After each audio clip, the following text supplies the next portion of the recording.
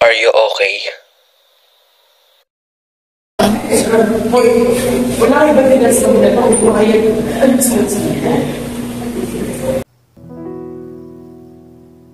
Kailan kaya matutuwa sa akin ang aking ama? Kailan kaya niya ako gugustuhin maging anak? Kailan ko mararamdaman ang pagmamahal mula sa kanya? Kailangan bang palaging ganito? Marami kami sa bahay, ngunit pakiramdam ko, lagi akong mag-isa. Walang kumakausap at walang nakakasama. Ang pag-asa kong pagdating sa paaralan ay may makakasama ako. Pag-asang pagdating dito ay may kakausap sa akin. Ang pag-asang dito ay makakahanap ako ng kaibigan. Umasa lamang ako. Sa bahay at sa paaralan, pareho lang, parehong mag-isa. Walang may gusto sa akin, walang natutuwa, at walang nasisiyahan. Pero hanggang kailan?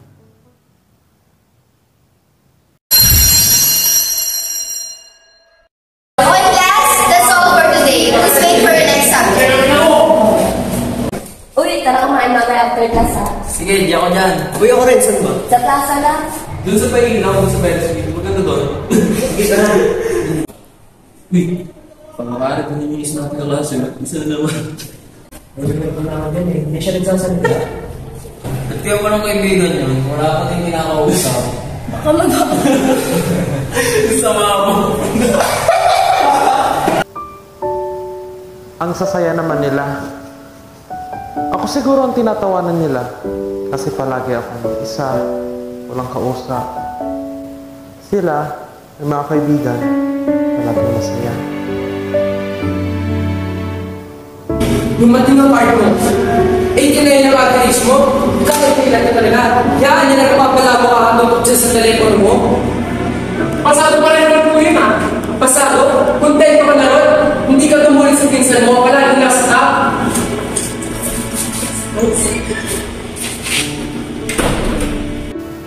Pasado lang, hindi ako kasing talino ng pinsan ko.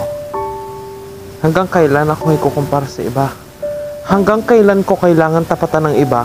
Magaling ako. May sarili akong talino. Kailan nila makikita yun? Hanggang kailan ganito?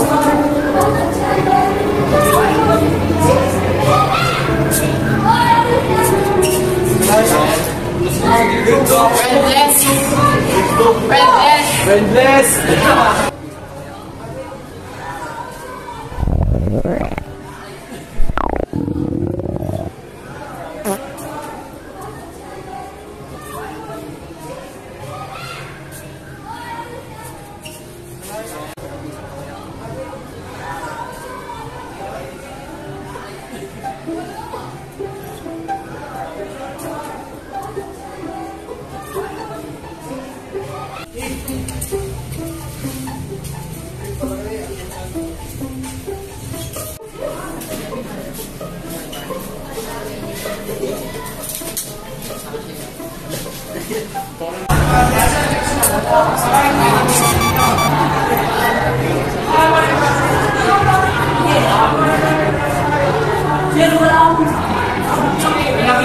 Hirap, sinasalit ka pala.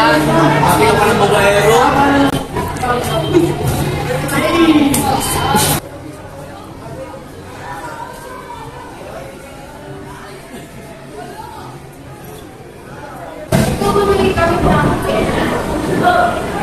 Bakit naman na itanong? Siyempre ako, ngunit di mo na siya nakakaroon sa inyo. Meron na akong dinipokit. No places ka. Kaya nga, bakit naman na itanong? Nagkakaroon ako sa bahay ka. Kaya kasi yung pinapagkawalan sa labas kanina. Pasensya na. 5 taon na kasi yung dinipokit ko sa inyo.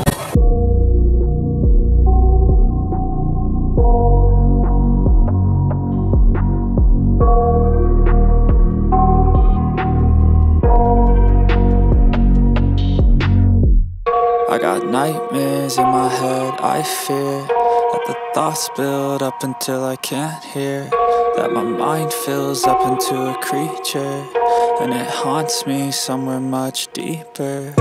Anxiety, filling up every space, no privacy. And silently, it could build and build until you finally see, whoa, it's taking over, damn no closure, moving closer. No exposure, I just wanna be a loner.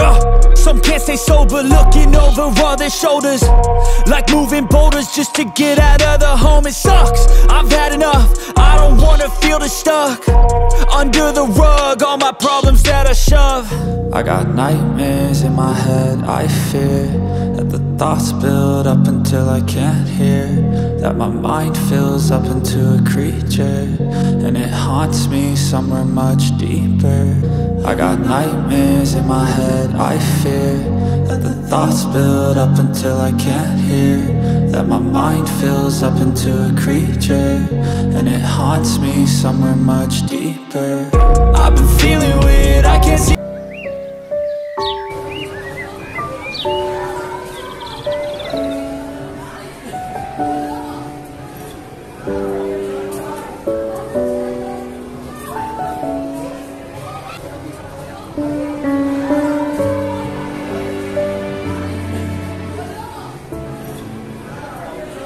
Hi, Rod.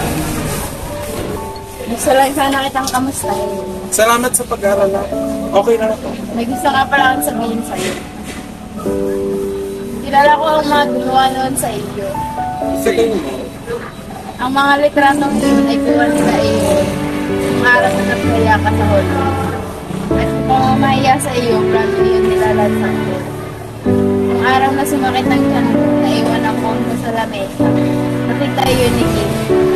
Siya ang nag-post ng peke pag-online selling, maging yung dati kang kulay. At yung mga litrato mo, nakita nila ako at pinantaan na huwag sasabihin sa iyo dahil ako naman ang puputuloy. Pasensya at nadawag. Salamat sa pagsasabi. Malaking bagay ito sa akin. Miss Pilapi, Mr. Valencia, Mr. Pancho, and Mr. Pamute, to the office now.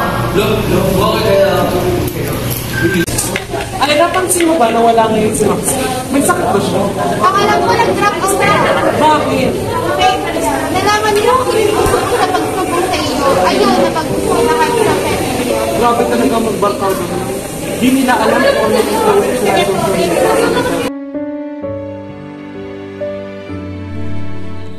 You shouldn't interfere nor touch someone's things without their permission, and you shouldn't bully someone because you don't know what they are going through.